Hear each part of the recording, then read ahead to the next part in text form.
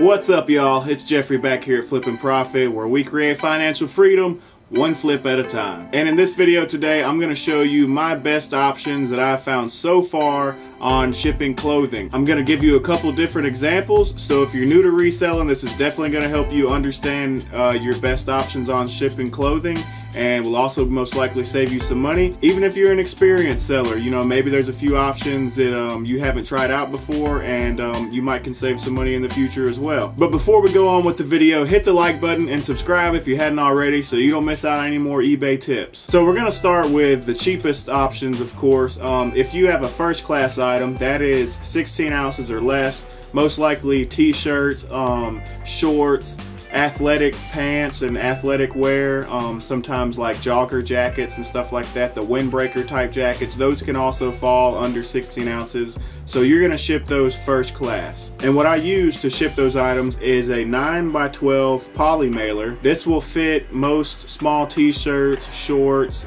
even like track pants and stuff like that. And what you're going to do is just stick it in the poly mailer, seal it up, and go by the weight. And if it doesn't fit in the 9x12, the next option I use is the 12x15 poly mailer, and there are sizes in between these two, but the reason I go ahead and just get the 12x15 is because I actually, with my premium store subscription through eBay, they give me a $50 coupon every quarter, which is every 3 months. I get a $50 coupon to buy shipping supplies from their store. So I actually get these poly mailers for free. And if the item happens to be a little bit smaller than that poly mailer, I just go ahead and fold it all the way over, seal it, and go by the weight. And so really quick on the computer, let's go through. This is just imaginary. Let's say if your item weighs 10 ounces. Oh, and if you notice, eBay just recently changed the way their shipping page looks, and they also, some of the different options through USPS changed. So this is actually the perfect time for me to be showing you this. Now, one thing we need to note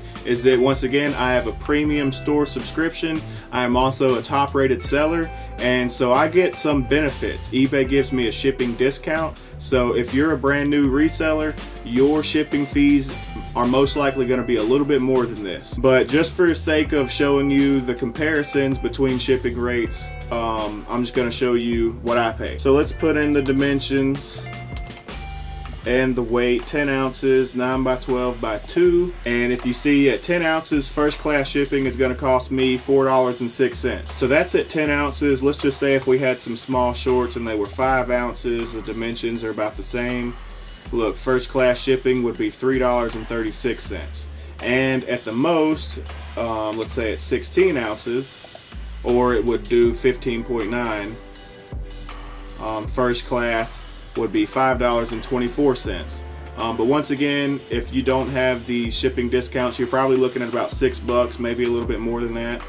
And so that's for first class shipping. Anything over a pound, once you get into like pants, thick cotton shirts, small jackets even, we're gonna wanna look at the flat rate envelopes. So let's change this weight to 2 pounds. And just for example, let's say if we put a pair of pants that's about 2 pounds inside that big poly mailer, 15x12x2. If we go by the weight, it's gonna be a priority mail package, and it's gonna be $9.41. But if we come up here and click carrier packaging, here's the option for a priority mail flat rate envelope. Now this is the 12.5 by 9.5 flat rate envelope. And here I'll show you a quick example of how I fold my jeans. I like to do one fold over, and then I kind of do 2 more folds, not directly in the middle, but kind of putting it in 3s and then folding it together, and it fits perfectly down in the 12.5 by 9.5.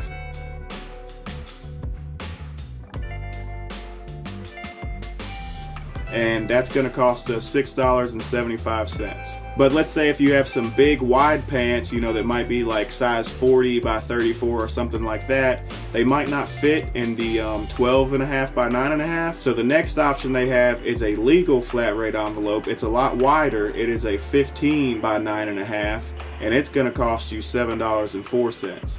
So both of these are still a lot cheaper than if you were to go by the weight, which would be $9.41. And let's say you have a small jacket that weighs about the same amount, 2 pounds or less, but is a little bit too big and fluffy to stick into the flat rate envelopes.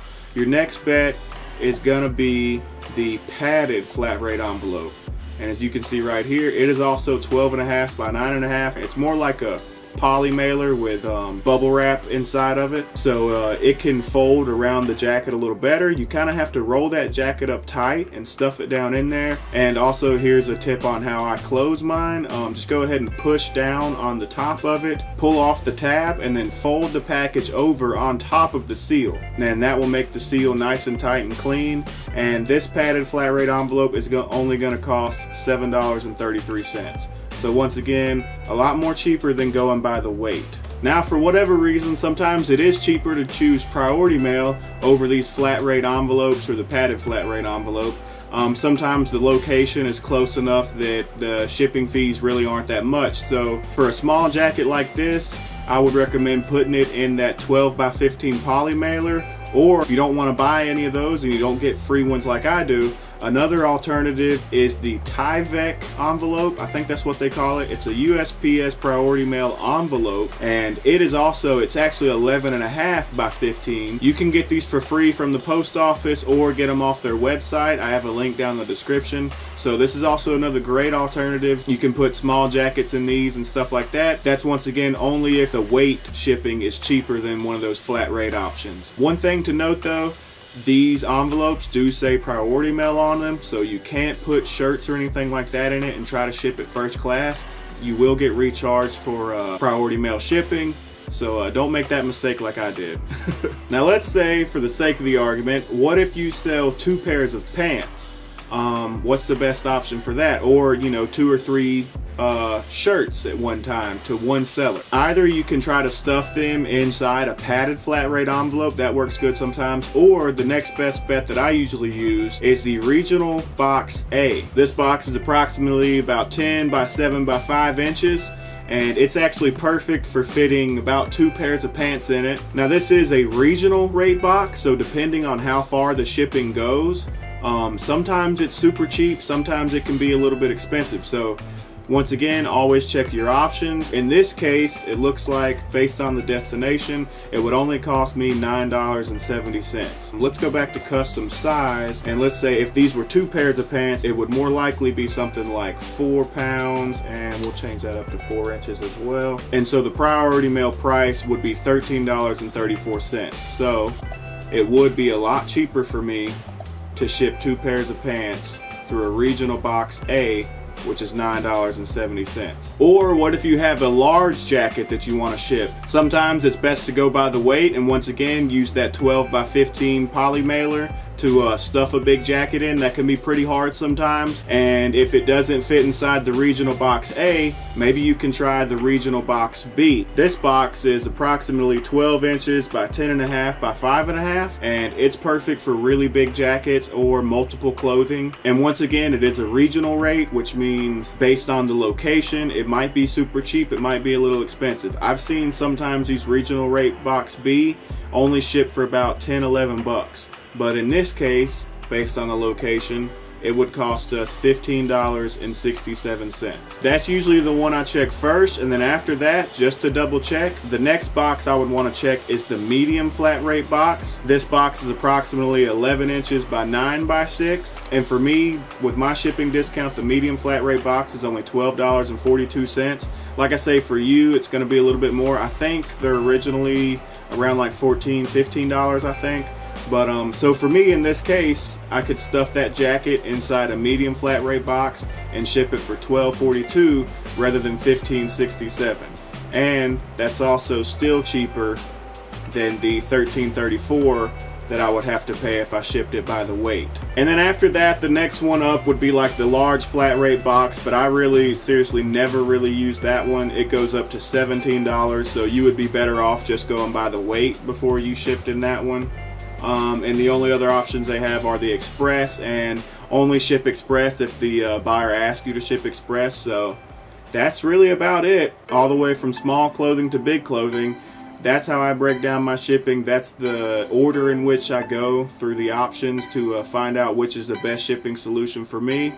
and which is going to save me the most money. So I hope that taught you everything you need to know about shipping clothing. Leave a like if you enjoyed this video. Also, don't forget to subscribe and hit that notification bell so you don't miss out on any more big flips. If you're new to reselling and need some shipping supplies on the cheap, check out some of my affiliate links down in the description. If you purchase something through one of those links, I make a small commission and it directly helps support the channel, so I appreciate it. Thanks to each and every one of you for watching my videos, and until I see you next time, keep flipping.